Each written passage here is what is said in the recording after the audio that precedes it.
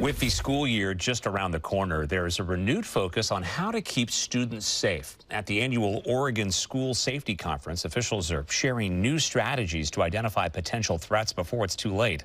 Fox 12 investigative reporter Ezra Kaplan was at the conference today and has the details. While students are out enjoying their summer, administrators and educators are gathered here in Seaside to discuss student safety. Top of mind for all of them is how to stop the next school shooting before it happens. On the Oregon coast, school resource officers from around the state are gathered for their own education. Joining their ranks is the FBI, sharing some lessons of their own. What we know is that people don't snap. There is always planning and preparation, and there are always behavioral changes. FBI Portland Supervisory Special Agent Laura Monti says that her agency gets over 2,000 tips from the public every month. They investigate every single one, but that doesn't always mean the solution is handcuffs. Since August 1st of last year, Portland FBI has been informed of approximately 57 threats to schools across the state of Oregon. Not one of those has resulted in the arrest of a juvenile. Of those, 7 came from the public.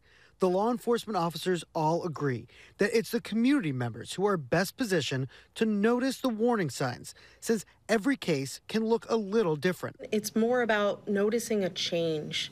So that could be a child who was previously very happy to go to school, is suddenly fighting to go to school, suddenly their grades have changed. While the concerning behaviors online are more specific, we really want to encourage that you know your child best. Ultimately, something that worries you, that you know this person and now this person is really worrying you.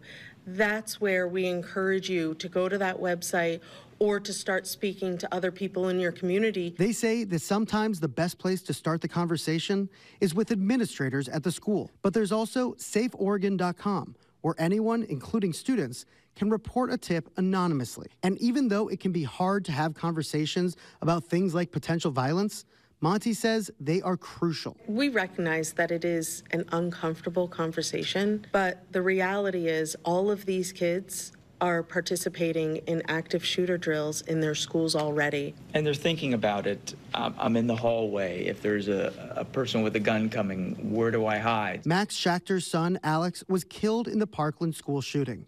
Now, he makes it his mission to help prevent another tragedy. We know that the next school mass murderer is already out there. The next gun that he will use is already out there.